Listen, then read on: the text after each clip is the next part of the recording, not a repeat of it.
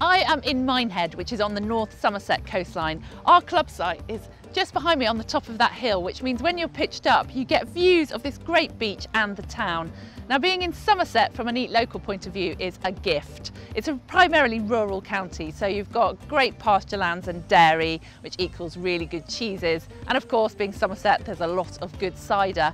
I'm going to a farm shop, which is not that far from our club site, to see what they've got. This is Stuart Lowen's farm shop in Minehead. It's just a few minutes drive from our site. If you're coming to get your shop for your camping trip, you have to come here.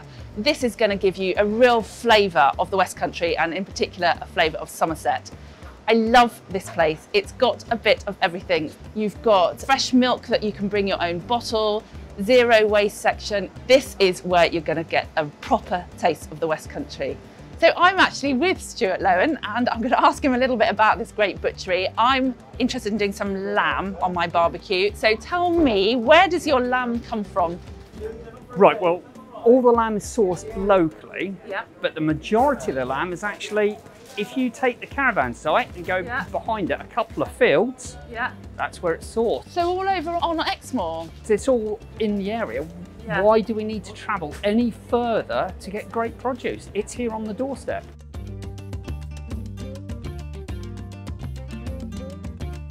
Everybody seems to love dinner on a stick when the barbecue comes out. So I'm going to use the lamb I've bought to make some lamb kebabs. I'm going to do a little bit of a Greek twist, so I'm going to serve it on flatbread, but make a feature of using aubergine. Bit of a divider, aubergine. Some people hate it. I absolutely love it. It's brilliant in curries and tagines, but slice it generously, douse it in oil and put it on the barbecue grill and you'll be rewarded. I'm actually going to do something different though. So to prepare the aubergine, take a skewer and pierce it all over. To pop your aubergines just on a grill, don't put any oil on the skin. And the idea is to, over the course of about half an hour, keep an eye on them and keep turning them over, and you want the whole skin to blacken, and the flesh inside then takes on a really beautiful smoky flavour, which we're going to use to spread on the flatbread.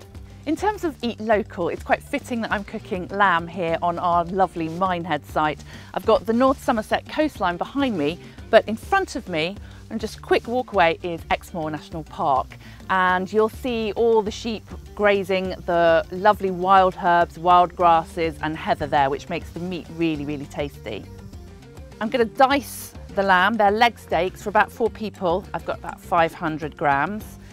The other thing to do in the first half of this recipe is to soak your skewers. Now, I use wooden skewers when I'm cooking lamb, and when I'm cooking something like chicken, I'll use a metal skewer, and that's because chicken, I really need to make sure it's cooked all through the middle, and the metal heats up and cooks the meat from the inside out.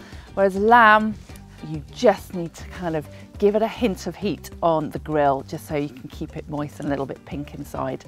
But you need to soak the wooden ones first. That way they're not going to burn on the barbecue. Right, I'm just going to check on these. Turn them a couple of times. That's looking good. I know they look burnt, but that's what we want. So I'm going to turn that off now. So for the marinade, I'm going heavy on the garlic. I've got 5 cloves of garlic, so just finely chop. And then I'm also using a red chilli, so I'm using half here. And then just pop that into the lamb. And then a heaped teaspoon of cumin. Generous sea salt going in there. And then for the liquids, about 2 tablespoons of rapeseed oil. You can use olive oil. And a little bit of red wine vinegar, and my new favourite specialist ingredient, pomegranate molasses, and it works really lovely with lamb. You could put it in sparkling water, sparkling wine, drizzle it on ice cream, or just wipe it on a steak and put that on the barbecue. Once you've given that a good shake, pour it onto the lamb. I'm just going to thread that, about 5 pieces to each stick. Add a little bit of lemon.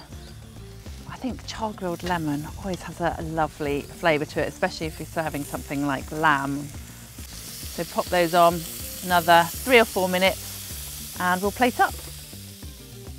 Lamb is done. Just gonna warm those, and while they're warming, I'm just gonna open up these aubergines and get my ready-made aubergine dip. Spread your aubergine all over your flatbread. Plenty of fresh herbs. Use fresh herbs almost like salad. And I'm going to put a little bit of feta cheese on.